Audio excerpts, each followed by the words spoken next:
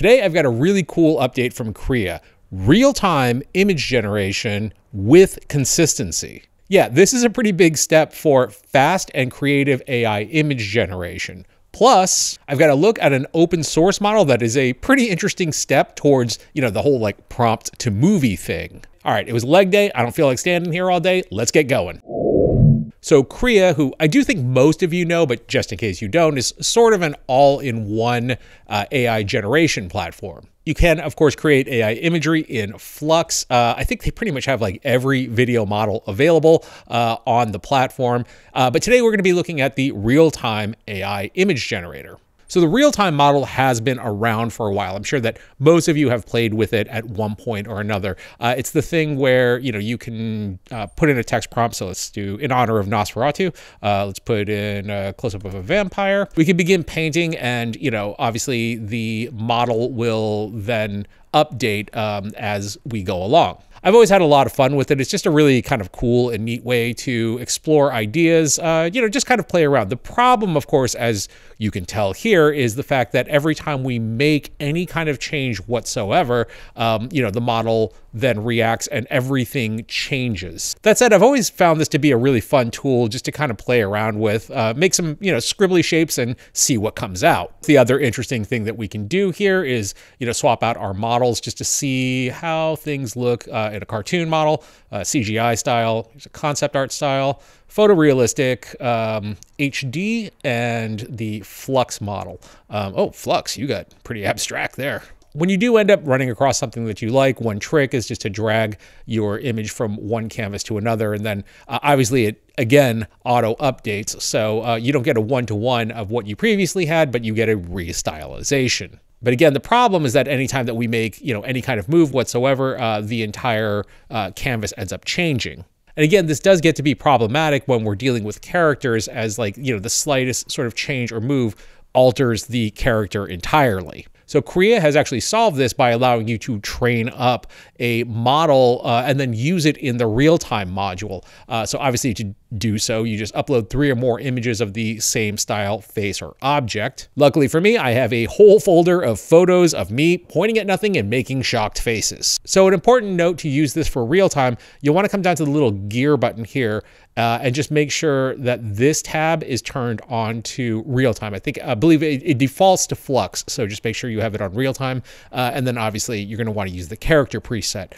From there, it really is just hit train AI and off it goes. So I'd say it took about 15 minutes to generate this up. And from here, we can just hit the use with real-time. This, of course, will bring us back over to our real-time canvas. As you can see, it's already gotten started and actually being fairly kind to me as well. So thank you, Krea.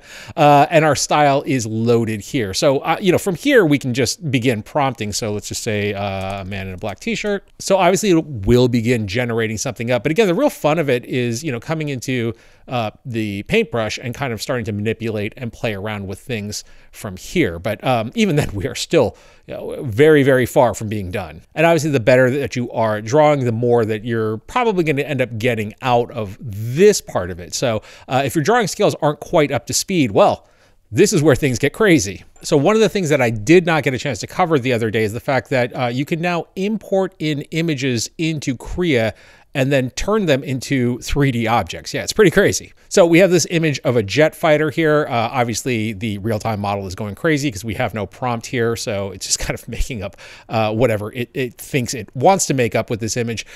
So what we can do here is just, if you right-click on this, we're going to remove the background. And now what we can do is we can right-click on this once again and convert it into a 3D object. Yeah, this is pretty crazy. And now we have a jet fighter right here. So we're probably going to want to delete our previous version here.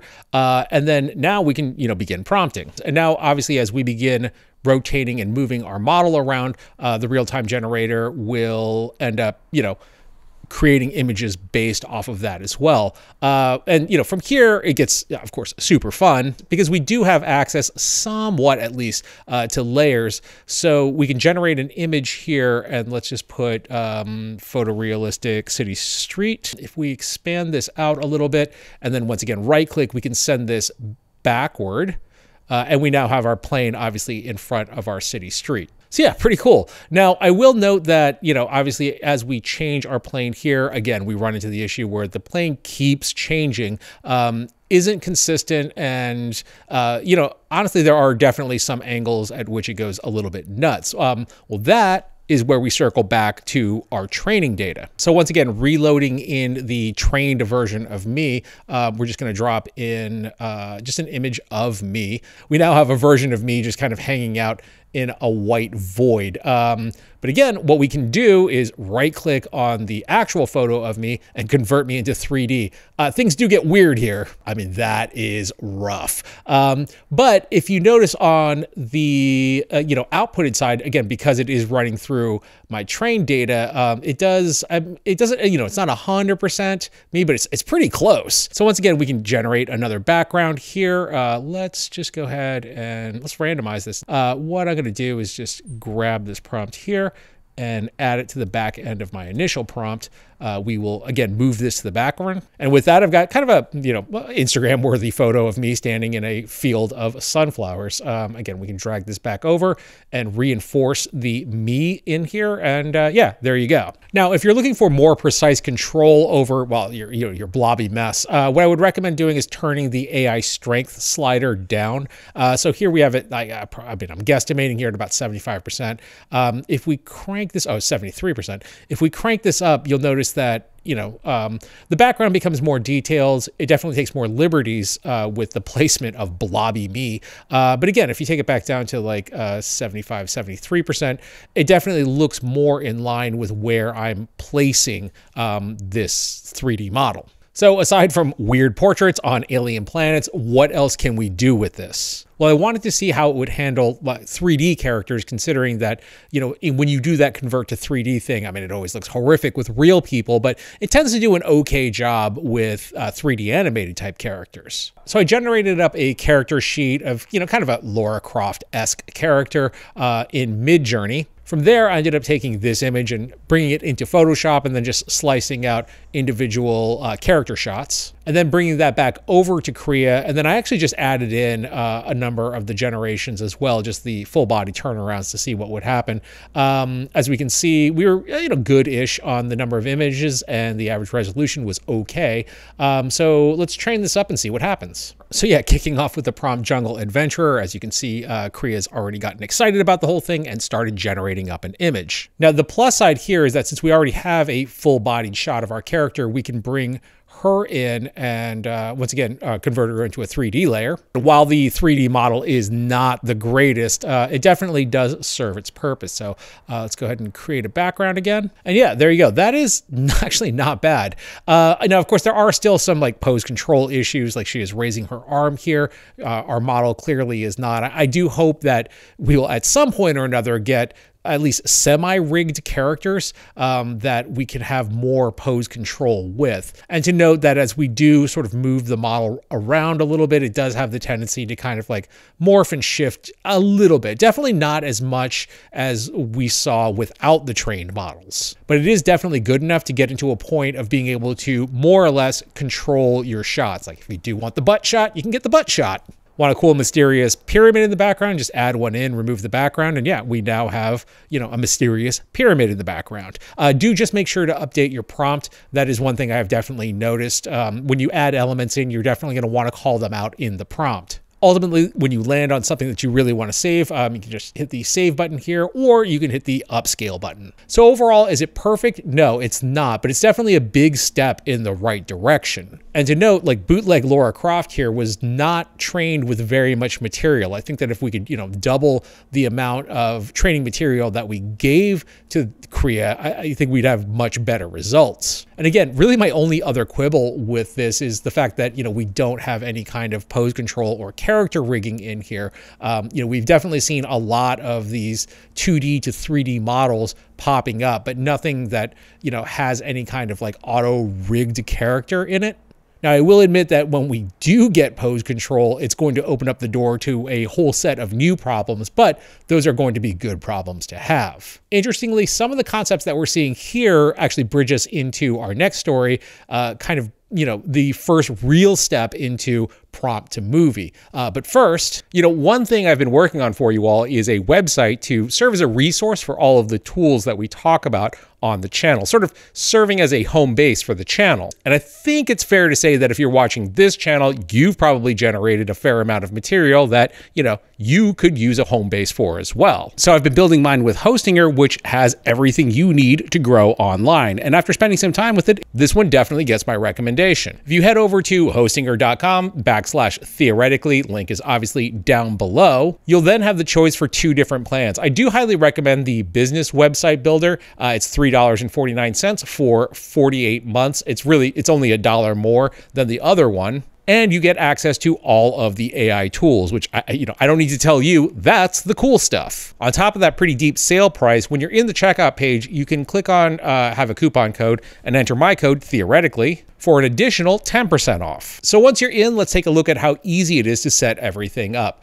From your dashboard, you just come over to websites. And just for fun, let's just create an entirely new website. So I'm gonna hit add website. From here, you have options to either build in WordPress, the Hostinger website builder, of course, and just straight up, empty HTML, PHP. I really do like the Hostinger website builder. So for our example, we'll set up Rocket Fuel Coffee Shop. It's a coffee shop that specializes in serving coffee drinks with the highest level of caffeine legally allowed. I do love my coffee. Interestingly as well, you can actually just add an online store with a simple click as well. So let's go ahead and create this website. And in just a few moments, we have kind of a working prototype for our new website.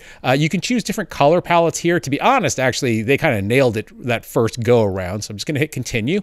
And from here, we can begin customizing and editing our website however we like. And again, it's super easy to swap any of these images out. You just hit generate image. Although I really do like this image, but let's just try it out. And indeed, we end up with a different image. Although I do have to admit, I think Hostinger kind of nailed it the first time around. All of our AI tools are set up in this section. As we saw, we have an AI image generator, we have an AI writer, page generator, section generator, blog generator, and more. Let's try out the AI logo maker here. And since we are Rocket Fuel Coffee, let's try a coffee cup with a rocket ship theme. Try this out. And in just a few moments, we have 4 options to choose from. I do like number 3 a lot. Now, obviously, we would want to tweak a little bit more before we send Rocket Fuel Coffee online. But just as a note, you can also set up an entire e-commerce store here as well with no additional transaction fees. So if you've been on the fence about building a website for your business, for your portfolio, or just your AI experiments, this is a really great deal. I mean, Hostinger handles everything from obviously your hosting to SSL certificates. Head over to hostinger.com/theoretically. Once again, the link is down in the description.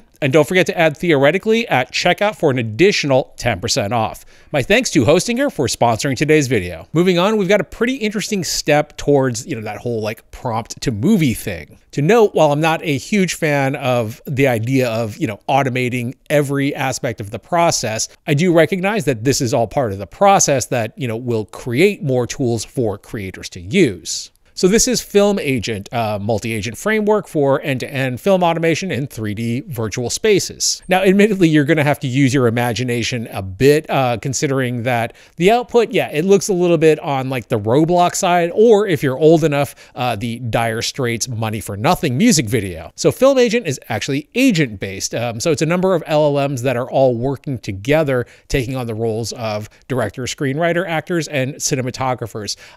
It also takes 10% of the money that you make because it's the one that got you the job. Now, I know that the video output definitely looks a little rudimentary. We're going to talk about why that is and actually an interesting experiment on making it look better in just a minute. But the overall idea of how Film Agent works is actually sort of fascinating. So obviously we begin with a prompt and actually a 3D virtual space that then is handed over to the director, who then assigns out character profiles for that scene, along with planning out how the scene should flow. From there, the director's output is then taken over to the screenwriter agent who writes, a screenplay. But here's where things get interesting, because the screenwriter's draft then has to be critiqued not only by the director, but also by the actors. I'm telling you, the screenwriter module definitely has the worst job and is probably super neurotic. So the director module obviously goes through and gives notes on performance, while the AI actors, ask the age-old question, what's my motivation here?